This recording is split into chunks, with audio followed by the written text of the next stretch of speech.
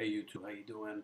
I just want to show you guys this real quick. I had this issue about the iPhone being locked on this with the passcode, and there's no way I could get in. I kept forgetting my password. So what I did was I found a way for me not to lose all my data. Was as you can see, the iPhone's on the lock mode. If you don't know the password, this is what happens. Anyway, so what I did was over here, if you follow my mouse, where it shows your iPod or iPhone. What you want to do is right click on it in iTunes and then go to backup. What you want to do is you want to back up your files or your contacts or whatever. So what I did was I backed it up. Once everything was backed it up, then what I did was I actually went to my phone and I actually restored it, or you can even hit restore here. See, when I hit it, it's going to ask me back up, don't back up, or cancel. You want to back it up first. So just plug in your phone basically, or your iPod into your iTunes, and then try to back up your files, your contacts, whatever.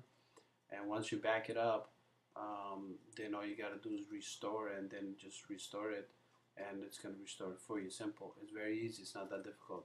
And if you can't do this, you have a hard time for doing restore from here for some reason, what you gotta do is you gotta actually hold the power button and the home button at the same time until the whole computer, the whole iPhone goes off. When it goes off, release the power button and hold the home button. Do not let go of the home button. Keep holding the home button until you get something that shows to connect to iTunes. Once that comes up, your iTunes is gonna pop up and it's gonna tell you to restore. And what you want to do is restore from there. And then once you restore it, you will lose all your stuff. And then once you done restoring, you're going to come back over here. It's going to show this again.